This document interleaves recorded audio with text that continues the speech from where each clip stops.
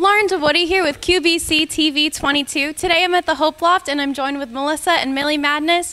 And can you guys just tell us a little bit about what's going on here today and what it means for us to be here? Sure. So the HopeLoft is located in downtown Bridgeton, and we house about 30 different projects that are all dedicated to making a difference in the community. So today we really wanted to appreciate all of the people who work at the HopeLoft, because everyone here, what they do on a daily basis is really difficult work. They represent abused and neglected children in court, or they work with families that are struggling with financial issues. We do work with inmates coming out of the local jail, and so everything that we do it's heavy, it's hard work. And we just wanted to take a day with Millie.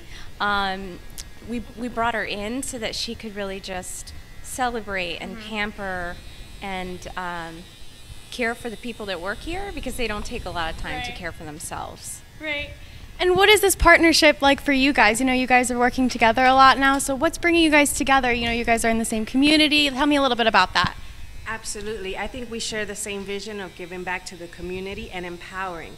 So we don't just do hair, we empower people, we empower our clients and our partners.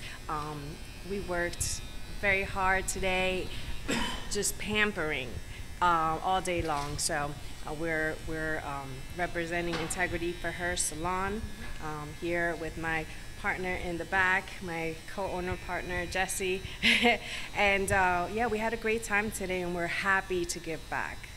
That's awesome. And do you guys have any other upcoming things that you want to talk about and you want to, put out there?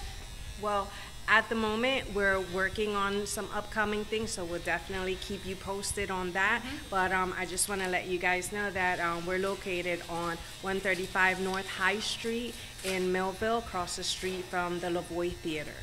Well, thank you guys so much.